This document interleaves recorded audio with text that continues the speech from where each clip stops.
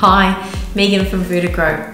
I said I'd do a little bit of an update just about the Healthy Homes heating component because this is where I'm having lots of conversations with owners about, and particular we're finding that if a heat pump had been installed maybe say 5 years ago, that it's not meeting the required level for the living room.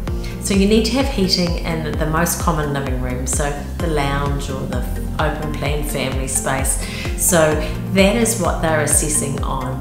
We need to have the R values of the insulation because that helps bring down, I guess, that level of requirement. If you don't have that, say if it was a skin-in ceiling, if you don't have that information, it will probably result in a higher rated heat pump.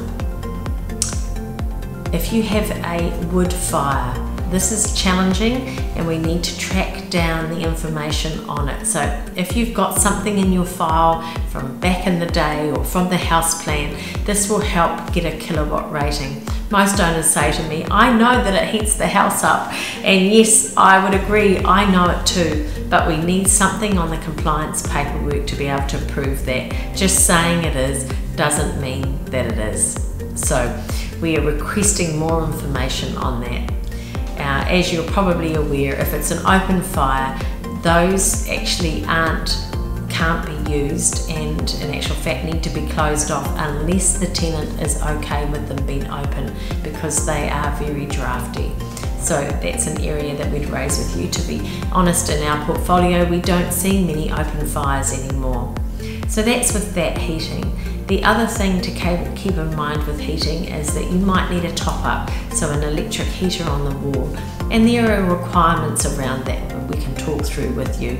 It can't be over 2.5, must be under 1.5. So those sorts of things. You can be within 90% of the heating requirement with your existing and not require a top up. So there's lots of little bits. You can read up on the Tenancy Services website about the heating to get more information for yourself on that. We are recommending that we just get healthy home assessments done. They look at all 5 areas of the healthy homes and come back with a recommendation, and from there we can get quotes for work.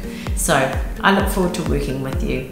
Our team looks forward to working with you to ensure your property is compliant in the coming days. Thanks.